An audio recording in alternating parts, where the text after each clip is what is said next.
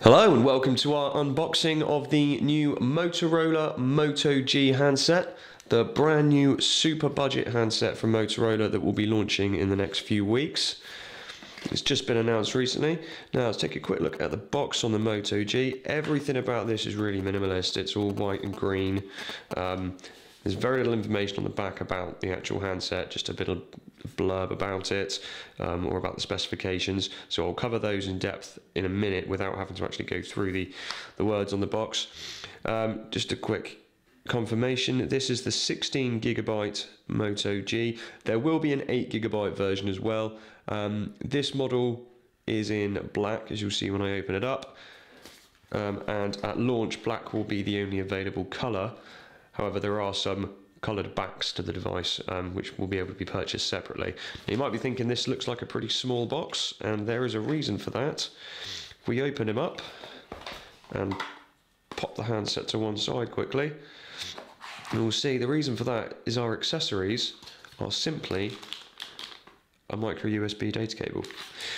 No headphones, no charger, no case, just the data cable and some paperwork, a quick start guide, and the rest. So totally minimalist there. Now you might be thinking, well, what am I going to do without a charger?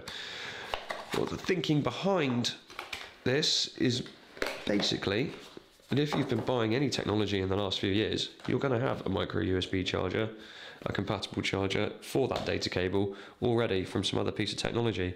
So Motorola can cut their costs, they don't have to manufacture chargers, so they don't include one in the box. If you desperately need one, then they're quite a cheap accessory to buy separately. For some that might be a bit of an annoyance, for others it's a perfectly acceptable decision, I think. Now onto the device itself. Here we have the Motorola Moto G, 16GB. This is the matte black cover. Very light Motorola embossing here, as you can see. Let's get the light on that. Otherwise, no other real branding, even when you take off this plastic cover here, which wants to be annoying. There we go.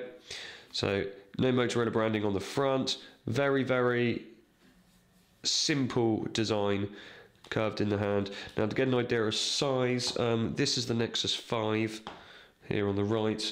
And here is a Galaxy S4 dummy model on the left. Now if I just pop the screen on, you see the usable screen appear. Right, there we are. Screen size, it's a 4.5 inch screen here on the Motorola Moto G. And we're at 720p resolution, so it actually doesn't look that much smaller than a Galaxy S4 or a Nexus 5. As you have here on the right. It's also a really bright screen as well. Size-wise, it's going to be a bit thicker. The weight is 143 grams on the Moto G, which is heavier than some other top-end devices. As you can see, thickness here. It's a bit thicker than an S4, and it's definitely thicker than the Nexus 5. Although remaining shorter and not quite as wide. Let's pop those over to the side. In comparison to, say, an S3 Mini, which is a little bit smaller than an S4 Mini, a bit bigger than that. So an S4 Mini, which I don't have a dummy of, would be about the same kind of size as this. And we've got a curved back. Feels very nice in the hand, feels pleasant. It's a really good one-handed size. For anyone that's been worried about the increase in sizes of devices of the last few years, getting difficult to use with one hand, this plumps right in the middle. Really good size, that. White buttons, power button here on the right, and the volume rocker. That's all you'll get for physical buttons. Everything else, you've got the capacitive buttons down here as part of the Android UI, back, home, and the multitasking button.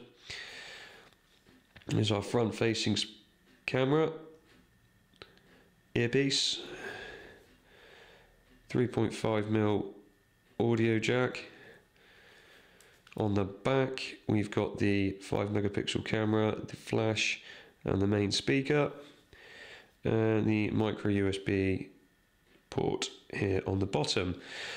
And to get to the SIM card tray, we do have to pop the back off, so it's a removable cover. I did mention that earlier, as you can get different colours to be purchased at a later date. First time you take this off, there's a little groove in here that runs all the way around. It might be a little tight the first time. You want to use the nails to get in there. And the best way to do it is to get the palm of your hand on the back and just pull. You won't damage it. It's quite a sturdy back cover, even if it feels like it's bending slightly. That's nice and rigid, so that's not going to cause any damage when you take that off. It's a sealed battery. Battery not user removable, as you can see here. So any battery issues, that's a warranty job. You can't just pop out a new battery. And here is our SIM card tray on the right, micro SIM. No expandable storage on the Moto G, so you are stuck with the 16 or 8 gigabytes that you get from the outset. And here in the back cover, no mod cons, so there's no like gold contacts here for wireless charging or for NFC capabilities. This is a simple plastic cover with grills for the speaker and the camera and the flash.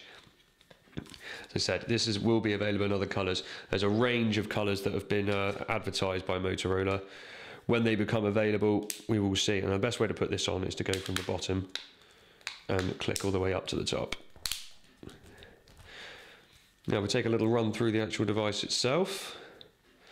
So this is the home screen. I've already set one up. So the home screen, if you've seen any pictures of Android 4.4 around the web and the Nexus 5, you will have seen the new Experience Launcher from Google. Now this Moto G here isn't running 4.4 KitKat, it is running 4.3 Jelly Bean, even though it's running the new Experience Launcher. And the easiest way to see that it's running Jelly Bean is the fact that we still have the separate messaging app here.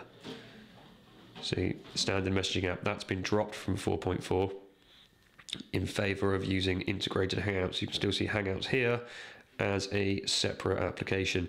So we are still running 4.3. Motorola have confirmed that there will be a 4.4 KitKat update for the Moto G. We may even see that before the end of the year. So if you're planning on buying one of these just in time for Christmas when they're available throughout December, you should have a 4.4 KitKat update on your device before the turn of the new year. As long as Motorola roll that out quickly, they're beavering away on it as we speak. And that is part of the new rollout of Android called Project Svelte, I do believe, to minimize Android and make sure it works on devices with a lower specification, down to 512 megs of RAM. Moto G actually has a gigabyte of RAM. And those other hardware specifications which weren't mentioned on the box, we have a 1.2 gigahertz quad-core processor. That's the new Snapdragon 400 processor, and that makes this without a doubt the cheapest quad-core handset on the market. And to just show briefly how powerful this device is, considering the price, I installed some games courtesy of the Humble Bundle, and I don't have a connection here. That's annoying. I've got it installed here, Bard's Tale. The Bard's Tale is a 3D role-playing game, and once we go through the splash screens here and load up my game, you'll see that this is able to run a 3D rendered game with absolutely no slowdown. Here's my character on the screen running about, swinging his sword, and that's just something that wouldn't have even been feasible on a handset at this price point a year ago. It's quite incredible to be able to play that on a device of less than £150. It really is. So that's just one quick example of the power of the Moto G for this price point. Now we can go and take a look at the language options. So let's go into the settings. Plenty of people will be looking for these. So language options here. Language and input. Language at the top. So this is our system language.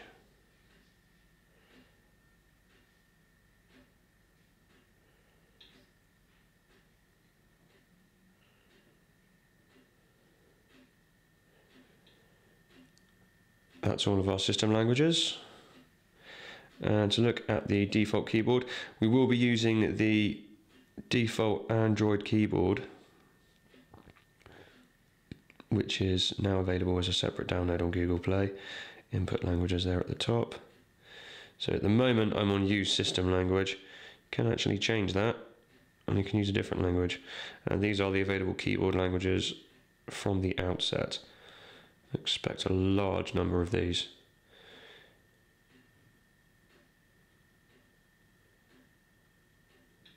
Google have really gone for a globalization when it comes to languages and support with stock Android.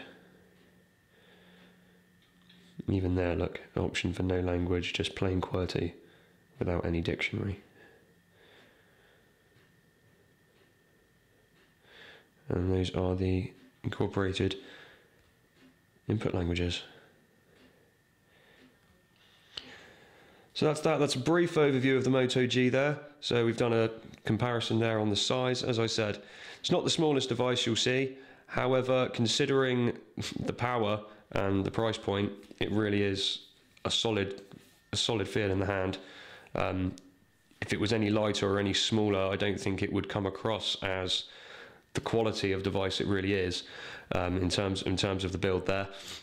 We've had a quick look at the input languages, and yeah, very, very brief showing to you of its power, being able to run that 3D Bard's Tale game. There it is. There's the Moto G. Thanks for watching.